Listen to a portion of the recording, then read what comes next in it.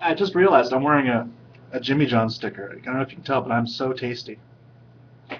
This is the kind of question where like the person asking it is probably the only person interested in the answer. I'm not even sure they're interested in the answer, and they probably already know the answer, so I'm confused as to why they would ask it. But in my opinion, in a first blood cage match between Justin Shapiro and the Cubs fan, obviously the Cubs fan is going to make Justin bleed.